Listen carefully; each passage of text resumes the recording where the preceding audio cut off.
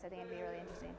Okay. I think it's pretty cool. Like, it's something for us to like get out of our rooms and go to whatever. It's great. I saw him walking on all throughout the summertime. I was riding through campus. I was like, hopefully, like once everything gets the okay, I was hoping that we see like a few concerts go on there. We have it out now. It was give it some time.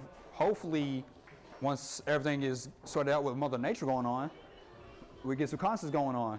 We just can't have it just sitting there for decoration. I like it. I haven't seen anything being done with it though. I want to see them do something with it, I guess. Hello and welcome back to the President's Table. My name is Dan Jones, the President of Texas A&M University Commerce, and my guest for this segment is David McKenna, our Assistant Vice President for Facilities and Support Services. And David, we were just hearing some comments about our new outdoor amphitheater and why it isn't being used more. So we need to work on that part. I've seen a couple of events out there, but I agree we need to be using it all the time. But tell me a little bit about that amphitheater and where the idea came from and what it took to get it built. Well, I think the genesis of the amphitheater was to develop the bowl area. Once the old student center went down, there was kind of a void there on that end of campus. And Bob Brown, my boss, mentioned that maybe an amphitheater would be a nice look out there and to look into it. And we began a process of looking at a concept for the area, just working into the bowl area and integrating that kind of design there. We work with Oak Grove Landscaping on the design after looking at several amphitheaters in the area of Northeast Texas. And one of the things we came away with, it was a natural fit, and what we did was take it a step further there with the adding of some very large stones. I noticed all of those things being hauled in. Yes, they average about 2,500 pounds apiece. Wow. And structurally, it's as much about holding the area together, but adding that kind of stone to it, which lends itself to the look of it. And so there's 7 tiers from top to bottom, and they are at least 13 feet across, which allows a lot of room for students or visitors to sit there, have a blanket, relax.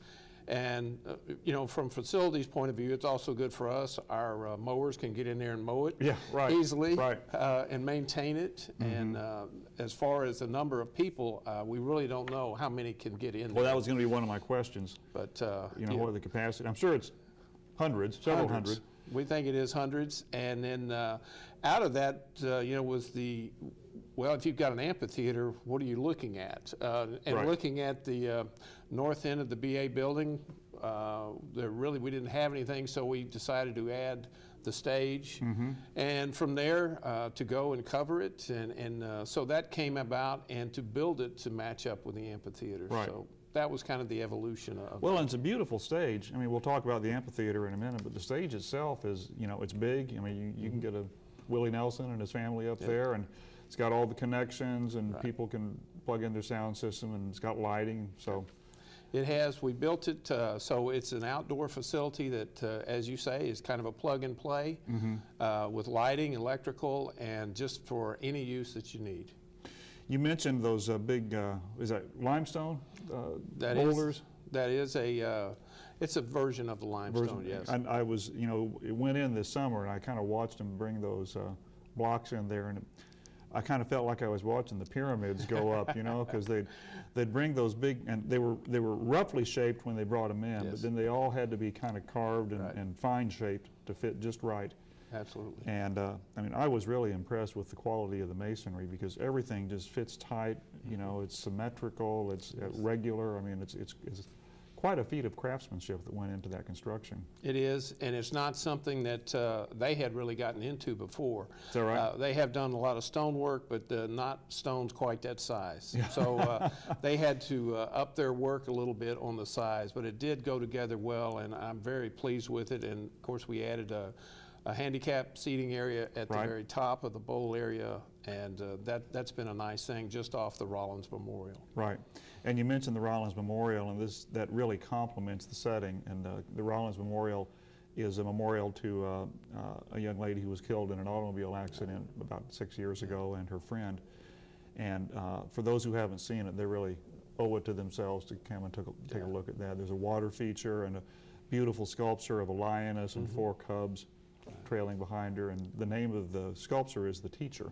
Yes. Because the young lady wanted to be a teacher. So it's very moving, and it really, with that amphitheater there, it all really kind of hangs together. It does. We talked a little bit about the location. I've talked to alumni who were here when the old Student Center was kind of in its heyday, and they talked about that being just sort of a natural gathering place when it was just a bowl and no terraces or anything, but people would come out and gather and have picnics and talk and hang out. So we're kind of restoring that now and anchoring that side of campus. In terms of utilizing it, this Saturday will be tailgate, so I'm assuming we'll have a band out. We'll be having a band out there and some entertainment. And well, it is ready to go, and if any of the groups, I know that they are making their reservations through the Sam Rayburn Center, and can do that, and it is ready to go and fully engaged.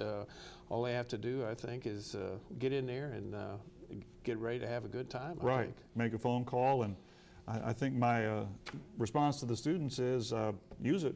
Exactly. Call the Sam Rayburn Student Center, make a reservation, and we encourage whatever they want to do, as long as it's doesn't break any laws. Exactly. But musical performances, dramatic performances, poetry readings, harmonica concerts. Yeah. I mean, what?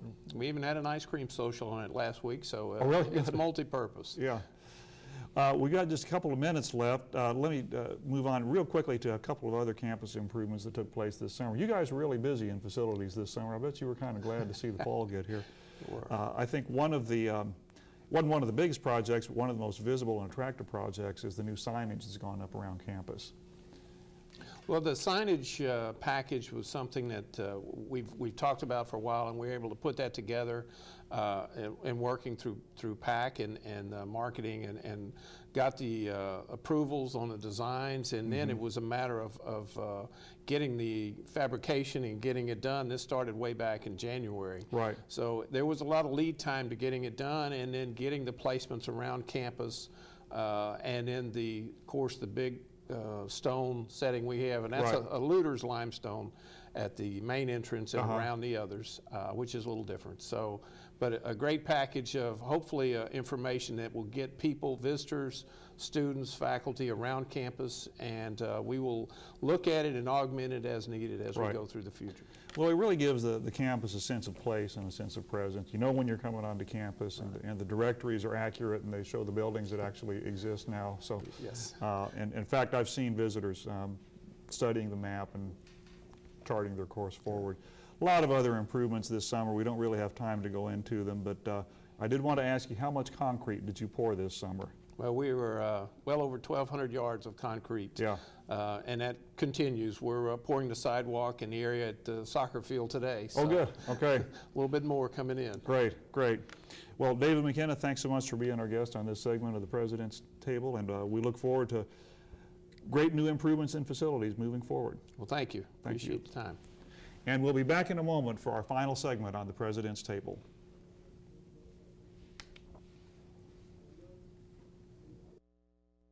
Now that these things are here, they're a really awesome tool to utilize. If you're ever walking around campus, you have no clue what a building is, or if you want to know which direction another building is in reference to that one, just reference one of these signs. They're really easy to use, and they, pretty simple. I really like them. It's a lot easier to find my way around campus now.